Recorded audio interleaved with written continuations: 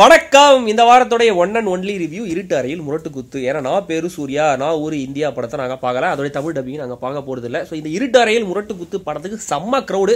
So strike அப்புறம் release ஆனால் தமிழ் படத்துக்கு இவ்வளோ பெரிய ஓப்பனிங் இந்த படத்துக்கு மட்டும் தான் அப்படின்னு நான் நினைக்கிறேன்.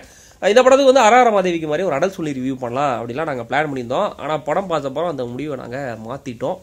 அது ஏன் அப்படின்றது ரிவ்யூ பார்த்தா உங்களுக்கே தெரியும்.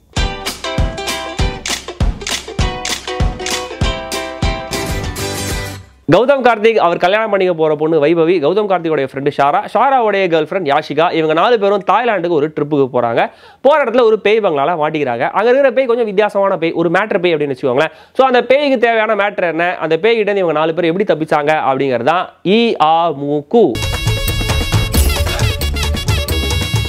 இருக்கிறதுலே ரொம்ப ஈஸியான விஷயம் அடல் காமெடி எழுதுறதுன்னு நினச்சிட்டாங்க போல இருக்கு. அதுலேயும் கூடவே ஒரு horror element சேர்ந்துருச்சுன்னா horror Atal comedy அப்படியே கலந்து கட்டி அடிச்சுலாம் கூட பிளான் பண்ணியிருக்காரு.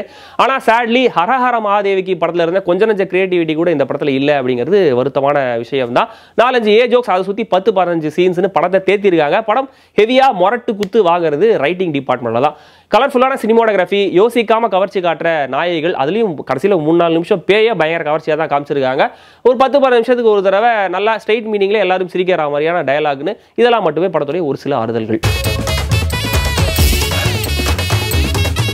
கௌதம் கார்த்திக் ஆள் இன்னும் ஸ்மார்ட்டாக இருக்காரு, நல்லா டான்ஸும் ஆறாரு. ஆனால் இந்த படத்தில் நடிப்பை பொறுத்த வரைக்கும் அவர் நிறைய டெட் எக்ஸ்பிரஷன்ஸ் தான் கொடுக்குறாரு. அவருடைய ஃப்ரெண்டா ஷாரா தியேட்டரில் ரசிகர்கள் சிரிக்கிற 1-2 இடத்துக்கு இவர் முக்கியமான காரணமாக இருக்காரு. வைபவி யாஷிகான்னு 2 கதாநாயகிகள். இதில் வைபவி விட யாஷிகா நிறைய கவர்ச்சி காட்ட பயன்படுத்தப்பட்டிருக்காங்க. மற்றபடி வெயிட்டான கேரக்டர், வெயிட்டான நடிப்பு அப்படிலாம் கனவுகளோட நீங்கள் யோசிக்கக்கூடாது. அதில் அது கருணாகரன், பாலசரவணன், மொட்டா ராஜேந்திரன், மதுமிதா அப்படின்னு அடுத்தடுத்து நடிகர்கள் கலக்கப்போது யார் மாதிரி வந்து காமெடி பண்ண ட்ரை பண்ணியிருக்காங்க.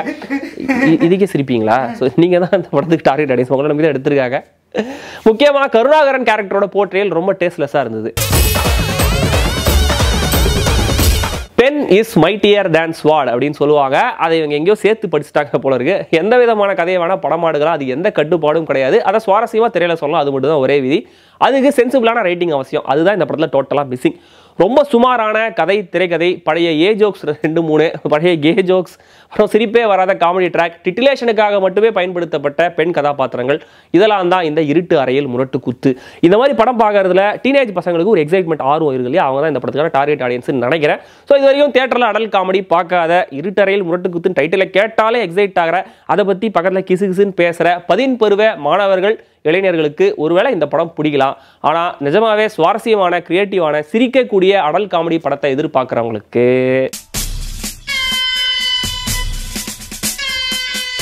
ஏண்டா விடிய விடிய 4 புள்ள அடிச்சிருக்கேன், ஜானி மாதிரி சப்புன்னு கிடக்கு. வெறும் டூப்ளிகேட் சரக்கு போட்டு ஊரை ஏமாத்திட்டு என்னைய கல்யாணம் நினைப்பீங்கயா?